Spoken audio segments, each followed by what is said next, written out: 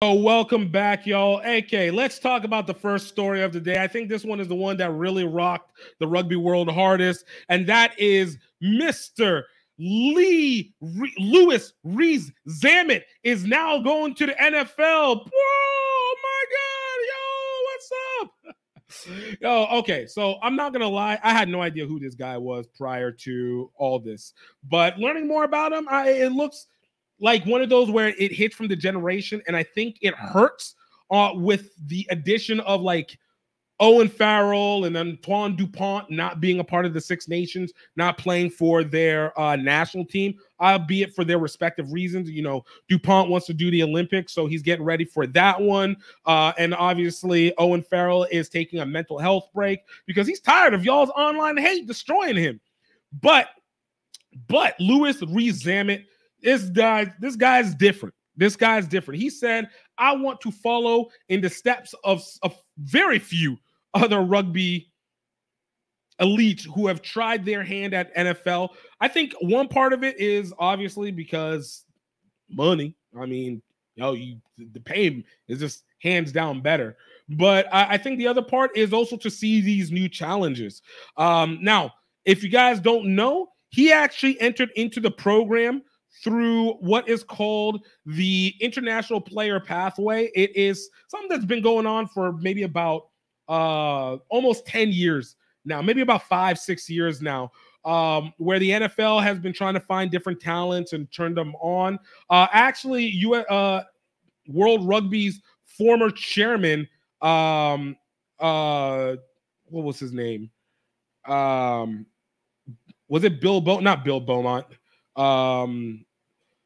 Former chairman Brett Gosper actually moved from being the CEO of World Rugby to working as the head of Europe and Asia Pacific scouting for the NFL, simply because he wanted to continue to try and change more players over. So they created this program, and it looked like Lewis has been trying out, and he brought a statement out. He dropped it on Twitter, on X, if you may, where he was like, I would like to take this opportunity to announce a significant career decision that I have taken after careful consideration.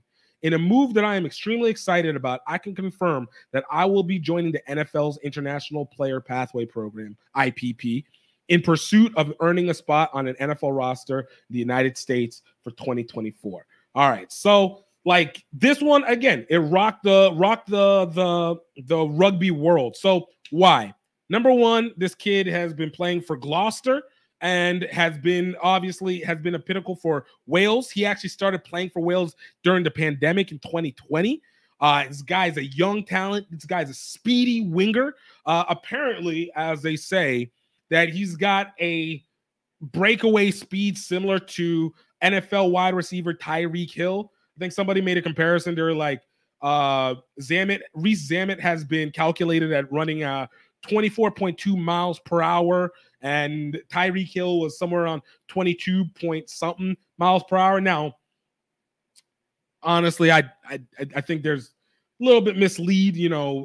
One, pads on for Tyreek Hill, and two, it's understanding your surroundings and the breakaway. That being said, this kid's fast. It's fast, a fast Welshman. There's not a lot of them. So I can also understand why there's a loss. There's a concern for that. Number two, he has been a pinnacle for the Welsh rugby team over the course of the last couple Six Nations. So losing him in this Six Nations actually even caught the head coach Gatland off kilter about his placement. So that throws it off. So like I said earlier, 3 major players not returning for the Six Nations this year. That's not something that it's not just uncommon. It's basically unheard of, especially if you're a captain like Dupont and subsequently Owen Farrell. Now, this is all well and interesting, but he's obviously not the first person to have gone into the league themselves, right? And for me, I'm always a little mixed. I remember. And I want to talk a little bit about some of the players that have gone through. But when it comes to it, it's like what is it that we're trying to do in rugby? Why is this such an opportunity? On one hand, some people go, hey, this is a positive. It means that rugby can be used as developmental for football. Hit or miss, because obviously there hasn't been a plethora of successful rugby players that have crossed over. On the other hand, it's also a loss because it also speaks to the volume of where rugby is financially and subsequently what you're going to be dealing with in terms of like the level of turnover and generational shift they're going to have, especially now that the NFL is pushing more and more into Europe. You know, next year they got Berlin, they got Madrid, they got, is it Madrid or they got, somewhere in Spain. Barcelona. They got Barcelona, of course, London as per usual. So you got an entrance happening there, and these can be a clash. The other thing is, and I think was said really well on Twitter, which was on X, I got to keep saying it, written by Paul Williams, big time rugby writer. And he was like, is the NFL the pinnacle of athletic ability in the whole sports world? And he's like, I rarely watch it, but they seem to be the best of the best, broadly speaking. And I think that also says another thing where it's like, where is it that rugby competes? So why does this impact rugby in a negative or positive way? Well, one, another way is, you know, how are we going to be helping the sport? Like, we got these guys going in, but do they grow anything back into the sport? Financially, they get set. And I think that's really significant. That's really significant. But how does that grow in the sport of rugby itself? And whenever we talk about the pinnacle of athletics. So I think with the NFL, I wrote this on X as well as a response. And I said, hey, look, when it comes to the mixture of speed, fast twitch speed, power, the size variation, and the number of people available, add that with the financial compensation with it, I think hands down, it's top. It's probably the top league that you can go to of any sport with the most dense amount of athletic capability. When it comes to it in general, obviously there's other sports like the decathlon, there's MMA, you know, there is like the 800, there's all these, let's say, basically Olympic sports that can do the same thing, but they just don't have the financial restitution to be able to handle it. Even rugby could be perceived in that. But I'm here going like, yo, if we're as rugby not able to attract people to go up into it, we're going to find ourselves in this, once again, a generational gap. And look, I don't think it's a bad thing, but I don't think it's great. Now, that being said, what can we say about the success rate? I think the one person that was most familiar to a lot of people that went from rugby to NFL for but a moment in 2015, and this was rugby league, not rugby union, was Jared Hayne. Now, I don't want to talk too much about him because he's a dirty, rotten rapist, so F him forever. But, you know, he saw a little stint as a punt returner for the preseason. And so that kind of sparked a little bit. But there's been a lot that have gone through. So let's go down the list a little bit right here, all right? Number one, we got Gary Anderson. Now, if you don't know who Gary Anderson is easily the best kicker in NFL history. He was a Saffer who played rugby in South Africa and came to the U.S. to be able to came to the U.S. and started playing NFL football there. He played for the Vikings and everybody and their mama. But this man is a Hall of Famer and a beast. All right. So that's one. So we've seen a success there as a kicker. Stuart Bradley was a linebacker for the Philadelphia Eagles. He was a U.S. rugby player, though. All right, he played for Highland Rugby, and if you don't know who Highland Rugby is, if you go watch Forever Rugby, the movie, that is where that's the team that movie is based off of. Now, how your feelings on that movie is, that's neither here nor there. I don't care, but that's what that based in. Stuart Bradley, and he had a great career, 7-year career, you know, did his thing. No complaints going over there. All right. You had a guy, David Dixon. Now, David Dixon played in New Zealand. He didn't start playing football until he got to college in Arizona State. Ended up playing 11 years as an NFL guard, primarily for the Minnesota Vikings. We got something over there. All right, cool. And now let's talk about people that have had a better connection with professional rugby and then transition to football. We got Alex Gray. Alex Gray was a center in number 8. He played for Newcastle and formerly known as London Irish, now defunct, as well as played for England Sevens. He made his way over to the NFL path, NFL using the IPP, same one that Rees-Zammit is using. He made it to the Atlanta Falcons practice squad.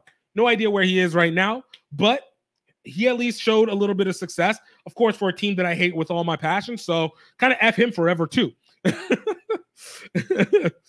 And then you got Christian Scotland Williamson, who played for Worcester from 2014 to 2017. He was a second rower. He actually made it again through the IPP program into the Pittsburgh Steelers practice squad. So not onto the starting squad. He's not dressing up for games typically, but if they did anything, boom, there he is. He's going to be part of the thing. My boy Caleb talking up. I know I'm going to get to him, Caleb. No worries. I'm going to get to him. Don't even worry about that. We got, so him wasn't successful, but you know, he made it on there. And then you got someone like Christian Wade. Christian Wade looked like Reggie Bush on his highlights. I don't know if you guys remember those good Christian Wade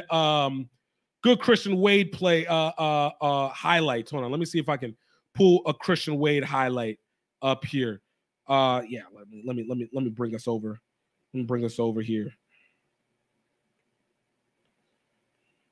So this is Christian Wade. He ended up going to the Buffalo Bills, but he was a beast with England. Like, dude was just juking on everybody. This is what he was in the NFL. Running back, and he gets the carry here for the Bills. And look at Wade go! All the way from England to the house. Touchdown. Let me take that back again because I took it off. All the way from England to the house. Touchdown, Buffalo. Unbelievable.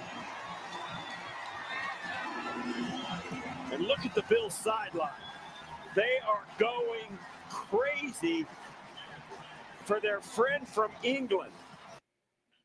Christian.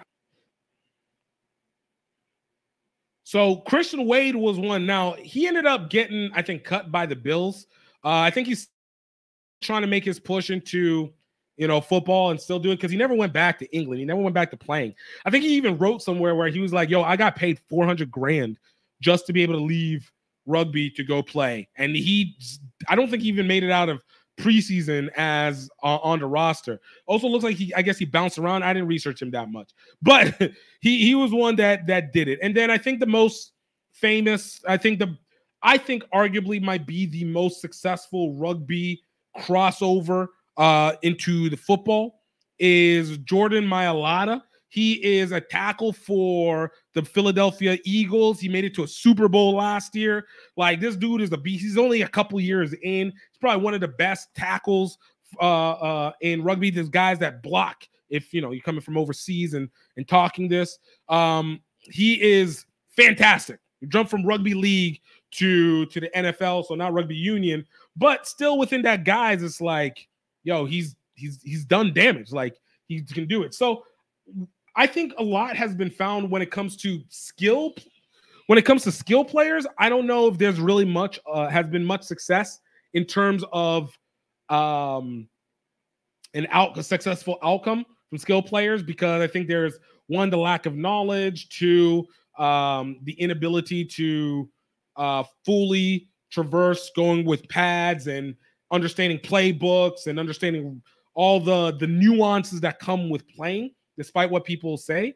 But I think we've seen a lot of success when it comes to linemen and defensive linemen. They seem to be where the power of rugby transitioning over to football has been the best. I think there's been others. Paul Lasik. We obviously know Nate Ebner out of the U.S. Hayden Smith, who became a tight end and played for like a season. He was with Premiership. Like, there's been some guys, but again, they've been very short run success. The longest run seems to be in the trenches, in the line, which means it's your back rowers and your props that probably have been able to have the best crossover. So I don't know. This one, I don't know if this is going to be a big deal. Let me know what you guys think in the comments. Let me know what you guys are feeling like. Do you think that, you know, Lewis is going to have a chance? Like, do you think Lewis is going to be able to go do some damage? I don't know. But I feel like, I don't know. It's probably not going to go well. Probably make a practice squad, but 22 years old, entering in, never played outside of some plays here and there for the transition funnel. I wouldn't have that much expectation for him going through. Anybody say I can't, I say I ain't convinced. Ride around in the city, black out the tents. Gassed up, they gon' let me, yeah. Fill up the tank.